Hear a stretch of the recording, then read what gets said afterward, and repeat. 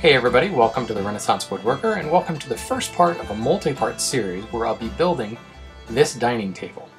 This is commissioned for a customer up in Maine where my in-laws live, and the customer had approached me saying that they wanted a dining room table and they had a design already in mind. Well, here's the thing. I was sent a link to Crate & Barrel, and this is the design that she wanted. Basically, it looks like a picnic table. And I immediately took issue with this. It just looked way too spindly. I wasn't real happy with these supports underneath the tabletop. They just were ridiculous looking. The tabletop itself was really thin, the legs themselves really spindly, and most importantly, this dinky little trestle. To me, this whole thing was going to be really, really rickety.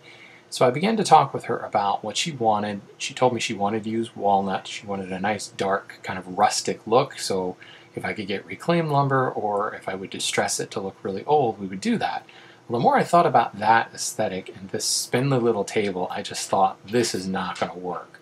So I grabbed some of the dimensions from Crate & Barrel and looked at some of the proportions and things and came into SketchUp, and this is what I came up with. Basically, I beefed everything up.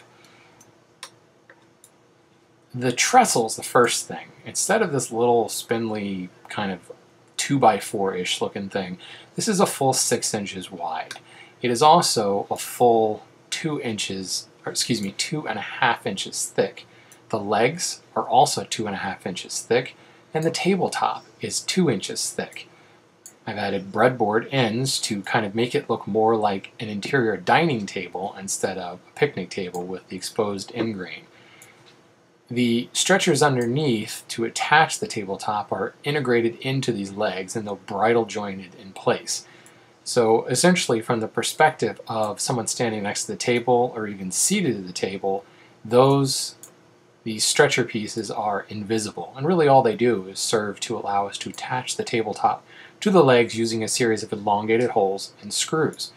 The whole thing is just a basic trestle table. The tenon comes through, the tusk comes in, locks it in place, so it can be knocked flat, and that's going to be key because I have to deliver this up to Southport Island, Maine. Not only that, I'm going to be doing quite a bit of the construction and certainly the finishing on site at my in-laws' garage in Southport, Maine. I'm not going to have any of the tools that I would normally have in my shop, and really it's kind of a guessing game as to what the environment's going to be like that I'm working in up there. So here is the basic design. I've included this SketchUp model in the post for this first video, and I'm going to walk you through step by step. First part, we're going to focus on all of the milling.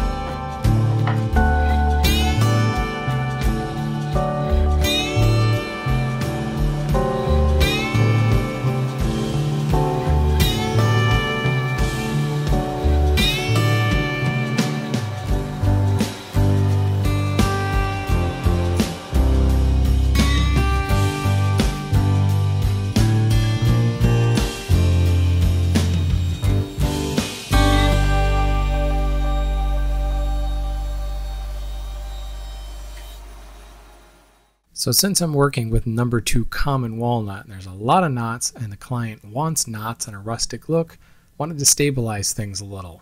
So I've got some 2-part epoxy from West Systems, mixed it up and added a little bit of vintage maple transtint dye to it. Taped off the bottom of the holes, poured the epoxy in until the knots overflow, and let it cure for about 24 to 36 hours. Now I want to joint the boards. I've got 4 tabletop boards and I need to join them together into 2 20-inch wide panels.